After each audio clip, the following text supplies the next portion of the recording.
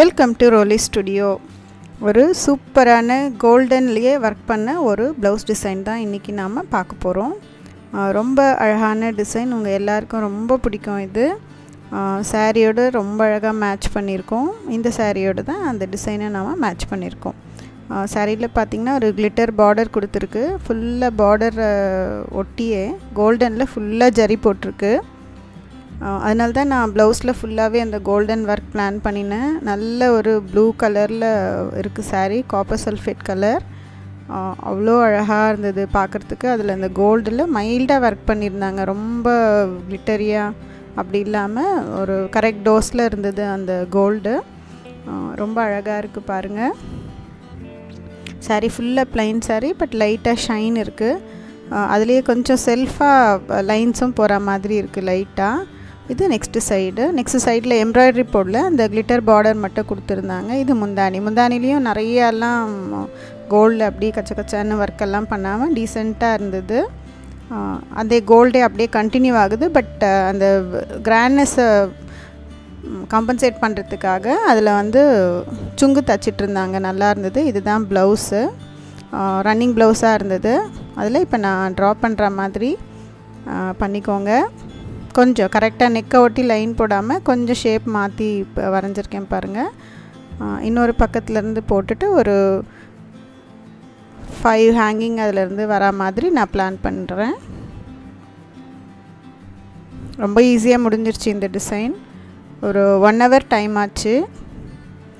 நமக்கு இந்த stone chain வேணும், பால் செயினும் கொஞ்சம் வேணும். இந்த பேச்சஸ் தான் நான் வாங்கியிருக்கேன். ரொம்ப அழகாக இருந்தது. கோல்டனில் அந்த ஜரிக்கு மேட்ச் ஆகிற மாதிரி வாங்கினேன். இது நம்ம எப்போவும் யூஸ் பண்ணுற ரோப்பு. இது வந்து ஒரு நியூ லேஸ் கிடச்சிது, அழகாக இருந்தது லேஸு. ஷாப்பில் இந்த சாரீ வச்சு பார்த்தேன். இந்த லேஸ் ரொம்ப கரெக்டாக அந்த ஃப்ளாஸ் போட்ட கலரில் அப்படியே இருந்தது, அந்த எம்ப்ராய்டரி இருந்த கலரில். அது வந்து ஓரம் மட்டும் ஃப்யூஸ் பண்ணிட்டேன். நான் ஃப்யூஸ் பண்ணிவிட்டு லைட்டாக மடித்து அதை அப்படியே ஸ்டிச் பண்ணிடுறேன். ஸோ நம்ம இதை வந்து மேலே ஒட்டிட்டு அப்புறம் கையில் ஸ்டிச் போட போகிறோம். ஸோ ஓரம் மட்டும் பிரிஞ்சு வராமல் இருக்கணுங்கிறதுக்காக 2 சேவ் பண்ணிட்டோம். ஒன்று நம்ம ஃப்யூஸ் பண்ணிட்டோம், இன்னொன்று மடிச்சும் தைச்சிட்டோம். இப்போ நம்ம வரைஞ்சது மேலேயே சாக்கில் தான் வரைஞ்சிருக்கேன் நான். நீங்கள் எப்போனாலும் அழித்து என்ன மாதிரி வேணுமோ மாற்றிக்கலாம். ரொம்ப இதுவும் தெரியாது, அதில் ப்ளவுஸில் ரொம்ப டெலீட் பண்ண இதுவெல்லாம் தெரியாது, உங்களுக்கு நீட்டாக இருக்கும். இப்போ அந்த லேஸ் அது மேலேயே அப்படியே ஒட்டி விடுறேன் நான். ஆக்சுவலி லேஸ் ஒட்டும் போது இந்த கொஞ்சம் திக் லேஸாக இருக்கிறதுனால இந்த பெண்ட் பண்ணுறதெல்லாம் கொஞ்சம் கஷ்டமாக இருக்குது. ஸோ நெக் அந்த டச் பண்ணுற வரைக்கும் ஈஸியாக இருந்தது. அதுக்கப்புறம் இந்த ட்விஸ்ட் பண்ணி வைக்கிறேன் பாருங்கள், இது வந்து கொஞ்சம் கஷ்டமாக தான் இருந்தது. பட் அந்த தேவையான லென்த் எடுத்துகிட்டு இந்த ஓரமும் அதே மாதிரி ஃப்யூஸ் பண்ணிவிட்டு தச்சிருங்க. அப்படியே விட்டால் நான் லாங் லைஃப் இருக்காது. ஸோ பியூட்டிஃபுல்லாக இருக்குது. இப்போ வந்து இது ஒட்டில் எனக்கு என்ன பண்ணினாலும் ஸோ சேஃப்டி பின் வந்து அந்த ஓரத்தில் போடுறேன். பெண்ட் ஆகிற இடத்துல 2-3 இடத்துல சேஃப்டி பின் போடுறேன். நீங்கள் ஸ்டிச் பண்ணுறதுனால இப்போயே பண்ணிடலாம். நான் வந்து ஸ்டிச்சு ட்ரை ஆனதும் எல்லாம் ஒன்றா சேர்த்து பண்ணிக்கலான்னு இருந்தது. அதனால் இப்போதைக்கு டெம்ப்ரரியாக சேஃப்டி பின்ஸ் ஒரு 2-3 இடத்துல போட்டுட்டேன். அது ஒரு 10 நிமிஷத்தில் நல்லா ஸ்டிக் ஆகிடுச்சு. இப்போது இன்னொரு சைடு பார்த்திங்கன்னா ஜரியே போடாமல் வேறு மாதிரி போடலான்னு யோசித்தேன். ஏன்னா இப்போது கொஞ்சம் மூவிங்கில் இருக்கிறது ட்ரெண்ட் எப்படின்னா, ஒரு சைடு ஒரு டிசைன், இன்னொரு சைடு இன்னொரு டிசைன், ஒரே மாதிரி அவ்வளோவா போடுறதில்ல.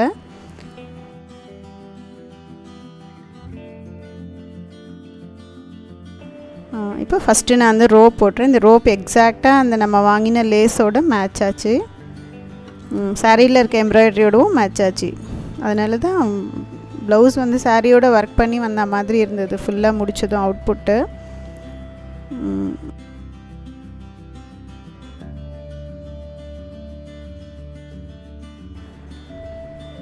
அழகாக இந்த ஜரி பக்கத்துலேயே ஒரு பால் செயின் ஓட்டுறேன் நான்.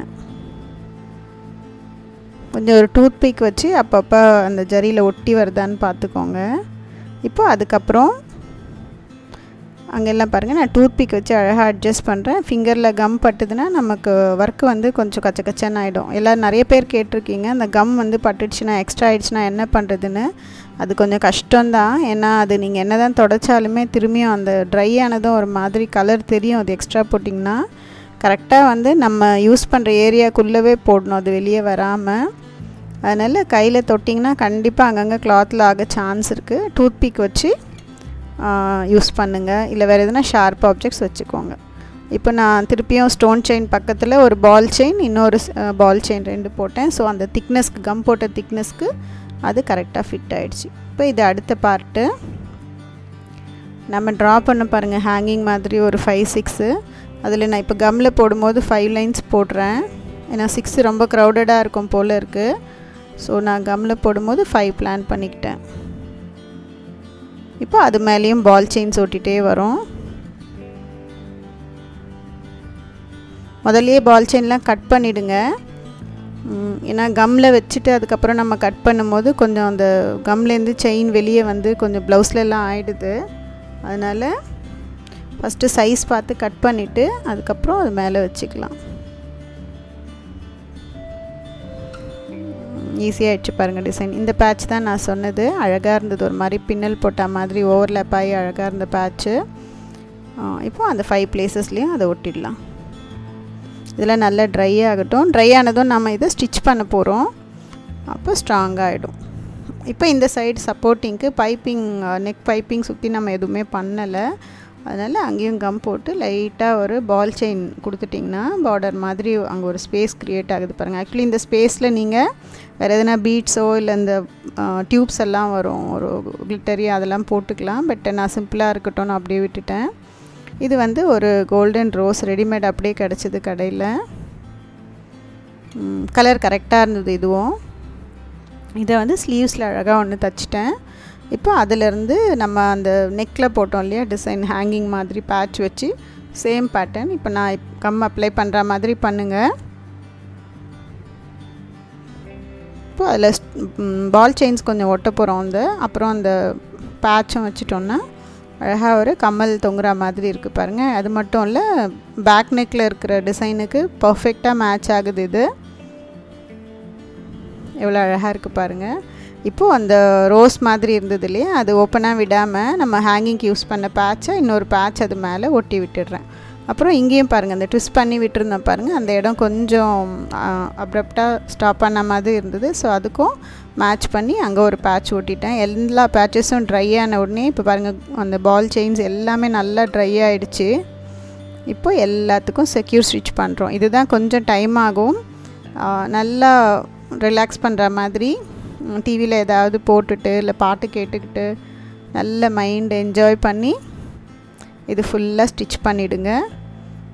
ஆல் பால் செயின்ஸும் பேட்சஸும் கோல்டன் கலரில் நார்மல் சீவிங் த்ரெட் வச்சு ஃபுல்லாக தைச்சி விட்டுறோம். நல்ல டைட்டாக இருக்கும். இது எவ்வளோ ஸ்டிச்சஸ் போட முடியுமோ போடுங்க. அங்கங்கே போடுறதுனாலும் போடலாம். சேஃபாக வாஷ் பண்ணுறவங்களா இருந்தால், கொஞ்சம் ரஃப்பாக வாஷ் பண்ணுறதா இருந்தால் நீங்கள் ஃபுல்லாக கொஞ்சம் எக்ஸ்ட்ரா ஸ்டிச்சஸ் போட்டுருங்க. பாருங்கள், இந்த பால் செயின்ஸ் ஹேங்கிங்கில் இருக்கேமே அதையுமே நான் ஸ்டிச் பண்ணுறேன். இப்போ ரொம்ப நான் வந்து ஒரு 5 பீட்ஸ் தள்ளி ஒரு ஸ்டிச் போடுறேன். நிறைய கிட்ட போடல, பட் பேட்சஸில் மட்டும் ரொம்பவே கிட்ட போட்டேன். இதெல்லாம் வரவே வராது. எப்படி மெயின்டைன் பண்ணுறதுன்னெலாம் கேட்குறீங்க. அதெல்லாம் ஒன்றும் ப்ராப்ளமே இல்லை. நம்மளே துவைச்சா நம்ம ப்ளவுஸஸை கண்டிப்பாக அது நல்லாயிருக்கும். சிம்பிள். மிஷின் வாஷ் பண்ணாதீங்க, சர்வன்ட் கிட்ட கொடுக்காதீங்க. சோக் பண்ணாங்க அழகாக கையில் எடுத்து இல்லை நிழலில் வாஷ் பண்ணிங்கன்னா எவ்வளோ நாள்னாலும் நல்லாயிருக்கும். இப்போ நான் பட்டையாக நம்ம செயின்லாம் இப்போ ஒட்டணும் பாருங்கள், அதையும் தைச்சிட்டேன். இது வந்து ஃபினிஷ்டு லுக். எவ்வளோ அழகாக இருக்குது பாருங்கள். நல்ல ஒரு லேஸ் கிடச்சிது இதுக்கு. அந்த லேஸே நம்ம ஏதோ பெருசாக டிசைன் பண்ண மாதிரி ஒரு லுக்கு கொடுத்துருச்சு.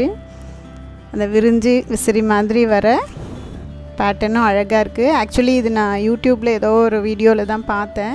கொஞ்சம் நான் அதை ஆல்ட்ரு பண்ணிக்கிட்டேன். ஏன்னா இதுக்கு வந்து வேறு எதுவும் கலரில் எதுவும் யூஸ் பண்ண முடியல. ஃபுல்லாக கோல்டில் தேடும்போது எனக்கு இந்த மாதிரி ஒரு ஐடியா கிடச்சிது. சரி, அது நம்ம கொஞ்சம் மாடிஃபை பண்ணிக்கலான்னு நான் மாடிஃபை பண்ணி யூஸ் பண்ணிட்டேன். பட் ரொம்ப பிடிச்சிருக்கு எனக்கு. ரொம்ப ஜஸ்டிஃபை பண்ணுது அந்த சாரியோட டிசைனுக்கு. நீங்களும் கண்டிப்பாக உங்களோட சாரீஸ் எதுக்காவது ட்ரை பண்ணுங்கள். ஃபுல்லாக கோல்டு வர மாதிரி சாரீஸ்க்கு சூப்பராக இருக்குது. தேங்க்ஸ் ஃபார் வாட்சிங் மை வீடியோஸ். Bye bye.